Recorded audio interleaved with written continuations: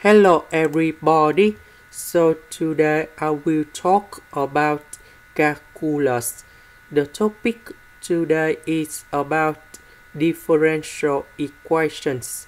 So now I will show you how to answer. Because this one equals to number 0, so we just find only complementary solution. So I will put about yc equals to e to the power of lambda s. So if we do first the derivative of this one,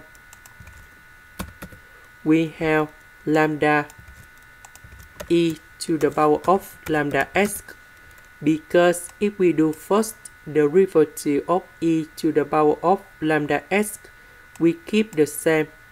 Later that we do first the derivative of lambda s in here, so you got about lambda. And now we do second the derivative of this one, so we have lambda square e to the power of lambda s.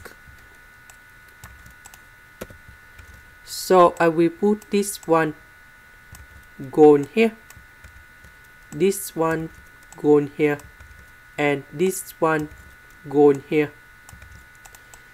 E to the power of lambda s, we can do about factorization. So we have lambda square minus 8 lambda plus 16 equals to number 0.